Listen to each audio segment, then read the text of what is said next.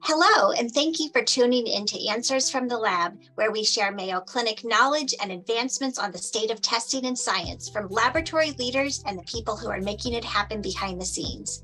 I'm Dr. Bobbi Pritt, Interim Chair of the Department of Laboratory Medicine and Pathology at Mayo Clinic in Rochester, Minnesota. Today, we're joined by Dr. Elitza Theel, the Director for the Infectious Diseases Serology Laboratory here at Mayo Clinic in the Department of Laboratory Medicine and Pathology in clinical microbiology. Dr. Theel and I work closely together on a number of topics, including diagnosis of vector-borne diseases and other parasitic infections. But today, we're going to be talking about something a little different. So, Dr. Theel, thank you so much for joining us. Thanks for having me back. So today we're going to be talking about typhus, flea-borne typhus. There have been a number of cases of typhus in the news recently in the United States. So can you tell us what the situation is? Yeah, so typhus is generally uncommon in the US, but it is endemic in some kind of more populated areas of Texas, Hawaii, and California, and particularly in LA County, which this past year has seen really an alarming rise in typhus cases. I think there were 31 reported in 2010. And now in 2022, we've seen over 170 cases, and then 3 of those were associated with patients dying, which is the first time that a typhus-related death has been documented since 1993. So it's really been concerning. And then Texas has really seen a rise over the past few decades as well. I think they had over 700 cases in 2018. Wow. Yeah, that's quite significant. And we don't think about getting diseases from flea bites. No. You know, you and I, we talk about vector-borne diseases. Of course, on this podcast, we've talked about malaria in the United States as well. So I guess stranger things have happened. But let's talk about flea-borne typhus. What is it? What causes it? How is it transmitted to humans? Right. So flea-borne typhus, it's also known as murine typhus or endemic typhus. It's caused by the bacteria Rickettsia typhi. It's an intracellular, obligately intracellular bacteria, but it's transmitted by infected fleas, as the name would suggest, which live on rats, opossums, or untreated cats and dogs. So really, when we think about at-risk individuals, the highest risk patients or people that are, could get infected are those that are experiencing homelessness or living in close proximity to flea-infested animals. But when it comes to transmission, it's not actually the bite of the flea that leads to the transmission. Really, the bacteria is actually in the feces of the flea. So infection occurs when those feces get into skin abrasions, like where the flea bit you, or if they get into mucosal membranes. Yeah, actually, that's a really good point. And you corrected what I said earlier. I said flea bites, which causes often a break in the skin. But yes, it's the feces itself that gets into the break, or we accidentally ingest it and then end up potentially with typhus. So tell us, Dr. Theel, what are the most common symptoms of typhus? Right. So infection is typically kind of mild with nonspecific symptoms starting anywhere from 8 to 16 days after infection. So for those that do develop symptoms, there's typically a triad that is discussed, which includes fever, headache, and a rash. And the rash is interesting. It's a maculopapular rash. It starts on the torso typically and then spreads out peripherally, but it spares the palms and soles. So that's kind of a classic feature of this particular rash, even though other infections have that feature as well, where it doesn't affect the palms and soles. Again, those are kind of the classic symptoms. And even though it's uncommon, some individuals can progress to more severe disease if they're untreated or if treatment is delayed. And that can lead to various different neurologic, pulmonary, renal complications and manifestations, including septic shock, which can be very dangerous. And I'll just say, I kind of read up on this a little bit more recently because of these cases.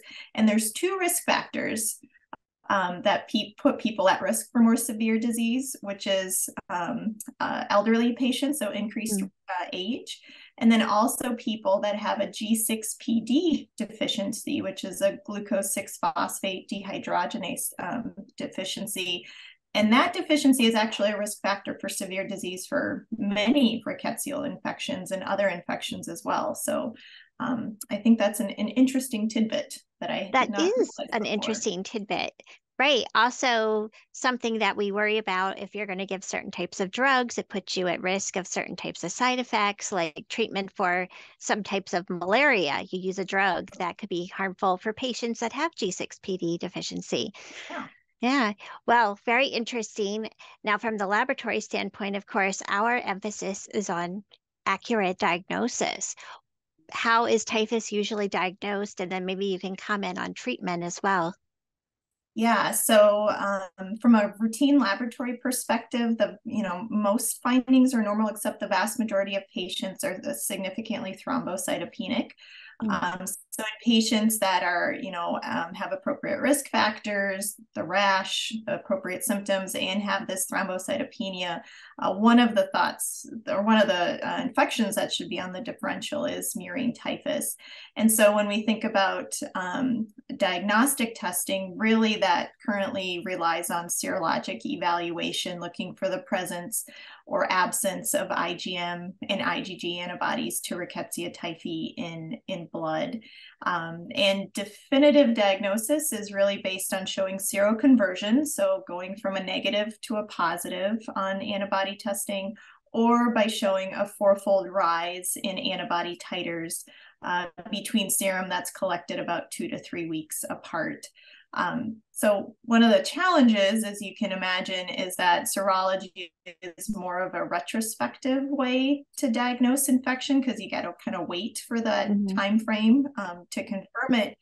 And so in these patients where you're considering murine typhus, the recommendation is to start empiric treatment while you wait results. And that's really important in order to decrease the risk of severe consequences. Another question that viewers might be asking themselves is, what about PCR?